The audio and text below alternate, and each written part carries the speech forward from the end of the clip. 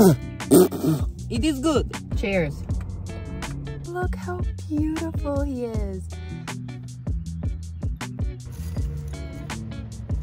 Oh, he mad. The jumping spider caught a bug. He's submerged underwater. Hey everyone, my name is Kayla Roach. Welcome back to my channel. Today I'm here with a special guest. His name is Roy. Come here, come here. This is Roy. In this video, I am going to be showing you how I built this 20+ foot enclosure for a turtle. And then we're gonna go pick up the turtle that will be inhabiting this enclosure. It's gonna be a super exciting video, super epic. Stick around, let's get to it. Mwah.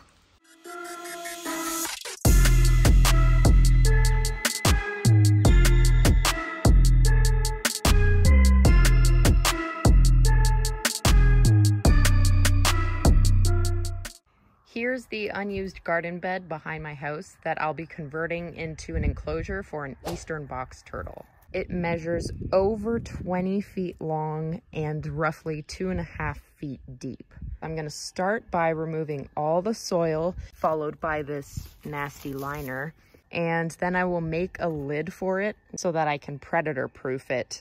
So I got to work and started removing all the soil that's been in there for God knows how long. And then out of the blue, my sister showed up with a spider she found. This is a wetland giant wolf spider, or Tigrosa heluo, and it's absolutely beautiful. It was such a pleasure to hang out with it. I then removed these feed bags, which had been stapled to the wood and used as a liner, and then bam, clean slate. Then I may or may not have been impaled by some screws, which made me realize I had to replace them with shorter ones. I then replaced these support beams, not only to ensure structural integrity, but also to support the lids that I'll be making. Next, I made a drainage layer using gravel that I took from my own yard, because I'm cheap. This drainage layer will allow any excess water to escape from the soil rather than remaining stagnant. But in order for this process to be effective, I needed to create a barrier. That's where the landscape fabric came in handy. This will keep the drainage layer isolated and prevent the overlying soil from falling down into it. I then created a blend of soil that would be suitable for the turtle and for the plants inside. I used peat moss and organic garden soil.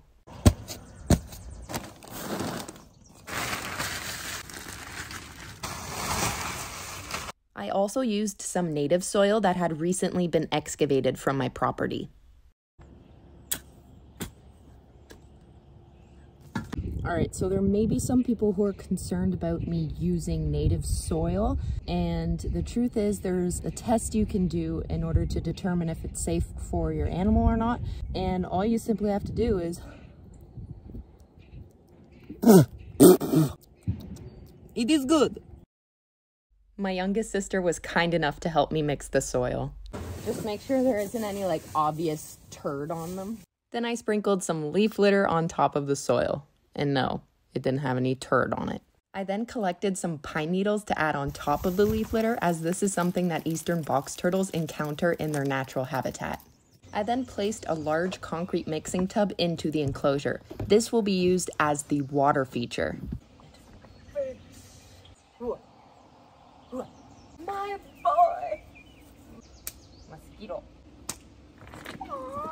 I then rinsed some pieces of wood that I found, which will be used as the hardscape in the enclosure.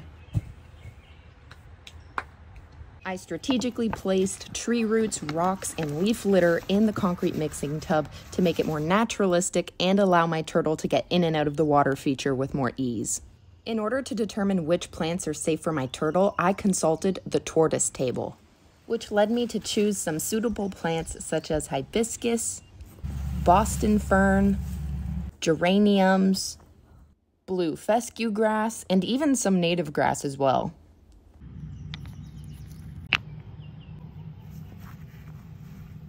I wanted to try sowing seeds in the enclosure, so I resorted to a few species of wheatgrass.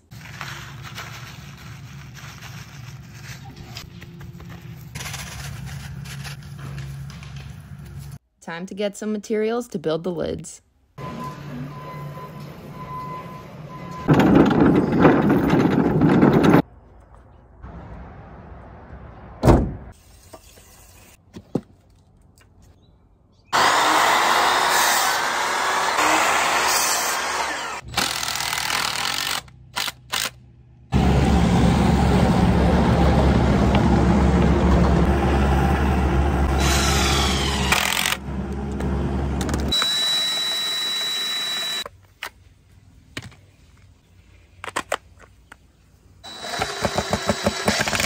Once the frames were built, I cut some hardware cloth to the appropriate size and secured it in place with some staples. I installed some hinges, and there we go. The enclosure is kinda done, sorta. There's some work that needs to be done, but you know.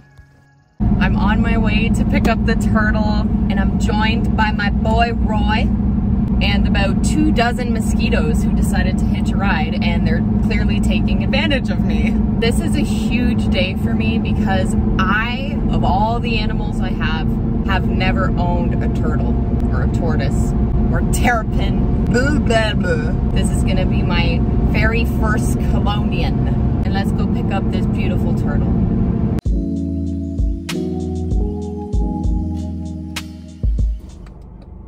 I got him. Are you ready? I'm literally pulled over on the side of the road right now because I couldn't wait to show you. Oh my goodness, hello. And then naturally I had to go to Timmy's to get a coffee, a wrap, and because Roy was there, they give dogs free Timbits, so let's give him his Timbit. Roy's weird. I have to break up food in small pieces for him. He won't eat a full Timbit. He's a baby.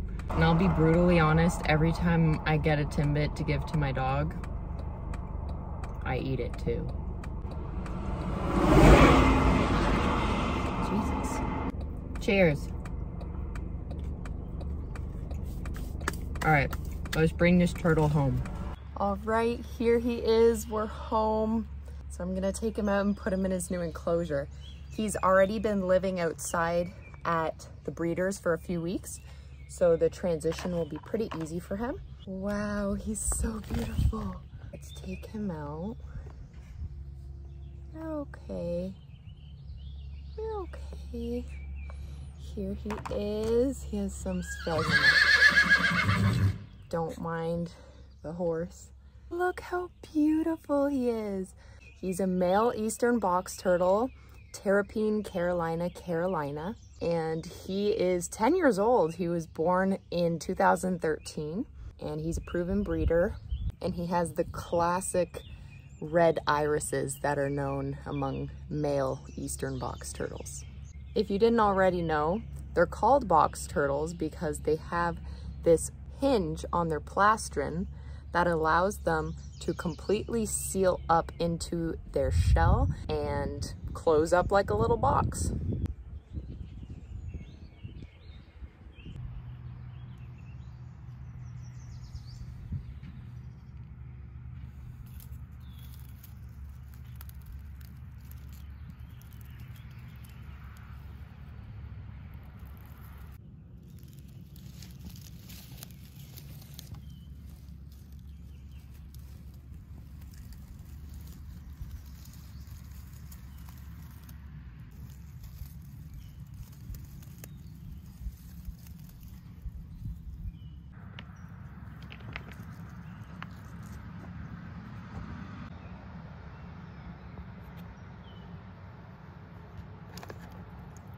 Oh. He has a leaf on his head.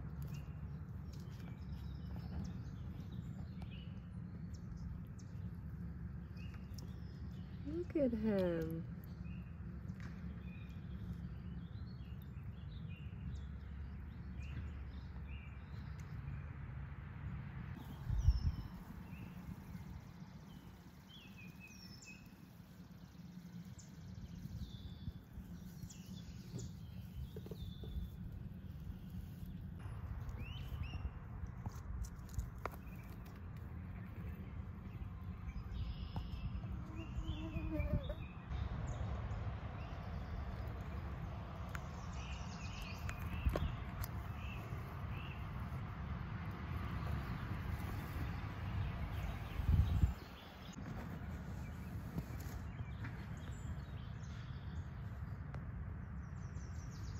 Aw, this is so nice to see.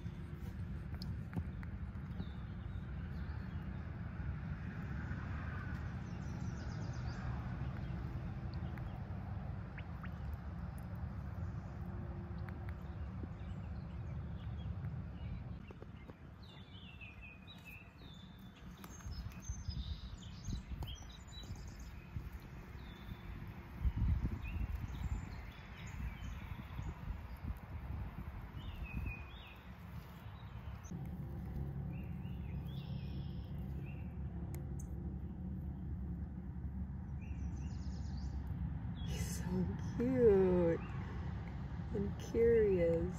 Yeah. You gonna go for a swim? Or are you trying to find a way to climb? Yep. You haven't even explored the other 15 feet of enclosure that exists. And he's like, nah, I want to go upwards. Upward. And off the rock. There he goes. Yay. Wee. Blowing bubbles. Well, if he gets out on that side, he'll be able to go explore everything else. Nice day for a little swim. Yeah, honestly, I'm shocked to go for a swim. Yeah, right? Oh, no, he's going back to his corner. Yep.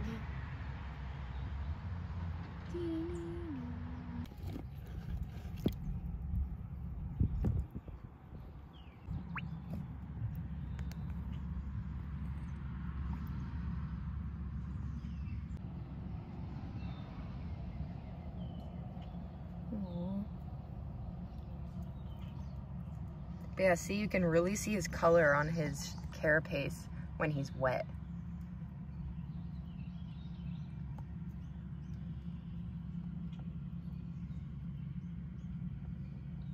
He has a leaf on his head. Beautiful. A distinguished hat. He's just strutting his stuff across this 20-foot enclosure. Gosh, you're so pretty.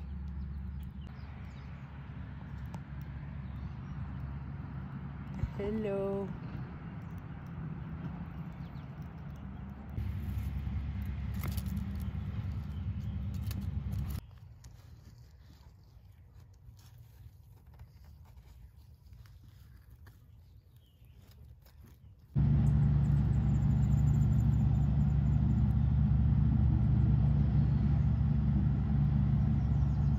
Today also happens to be World Turtle Day. Oh look, a jumping spider caught a bug. Looks like a zebra jumping spider. Yep.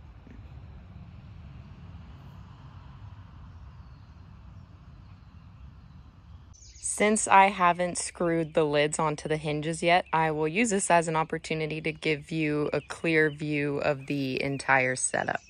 Right above the enclosure, there's this beautiful tree, which is very convenient because it offers some dappled sunlight and shade for the turtle. Let's start from the right side here and then I'll move over to the left.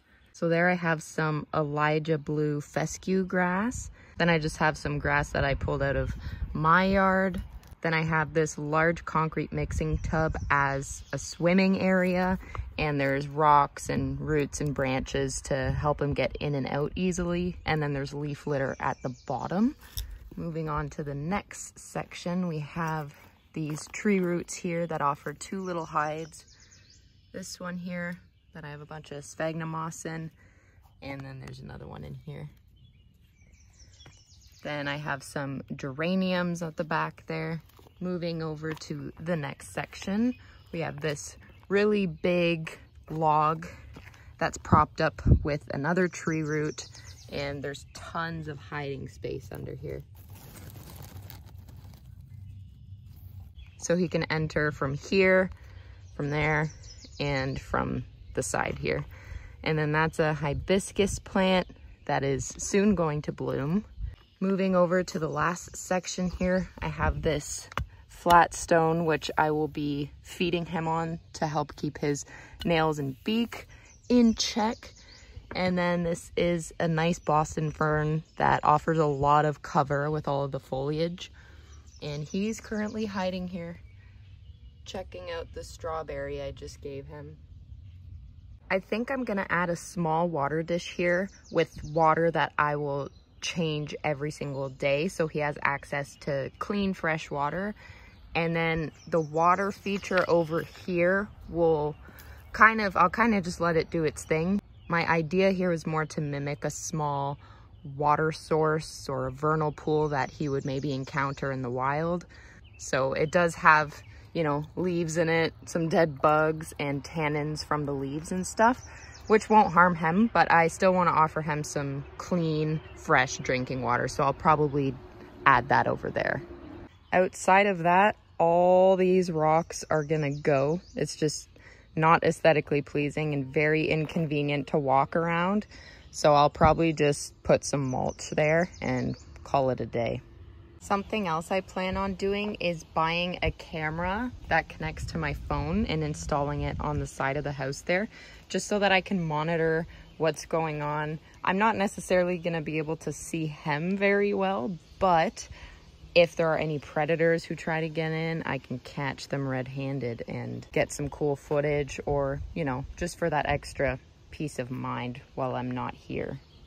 And here's how it looks with all the lids on. I'm very pleased with how it turned out. I still have to screw them onto the hinges and add some handles to each lid and locks and latches to make sure it's nice and secure, but you get the idea. I have a few superworms with some calcium powder with vitamin D3, and we'll see if he's interested. I don't know if he's in the mood, but oh, look at him. He's looking at them.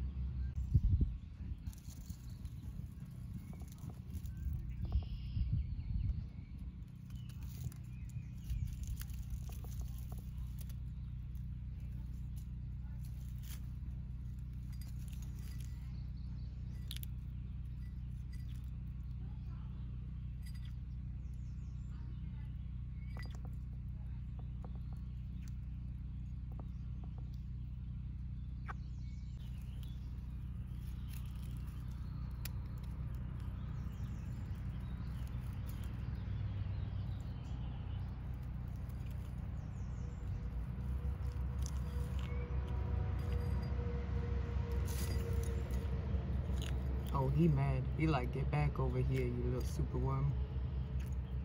Get in my belly.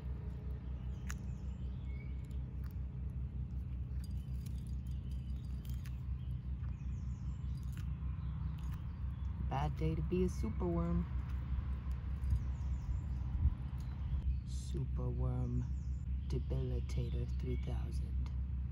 I don't know if he'd be interested in carrot right now. He's looking at it. It's like, what the hell, Mom? What is this?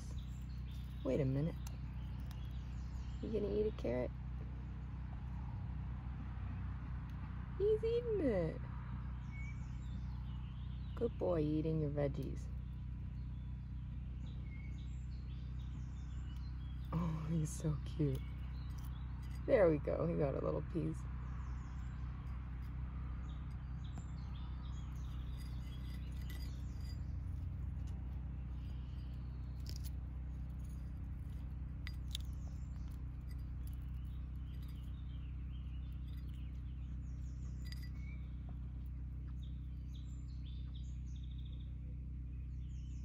See if he wants some nice Canadian night crawlers. Horse, do you mind? Come get your worms.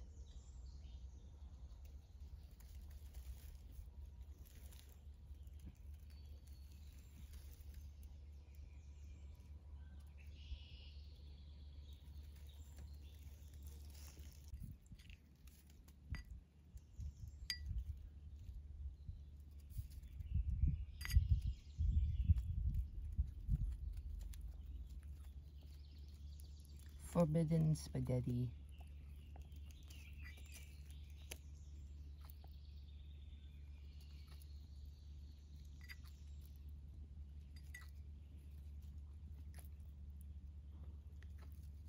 There we go. We'll leave him with his little dinner plate.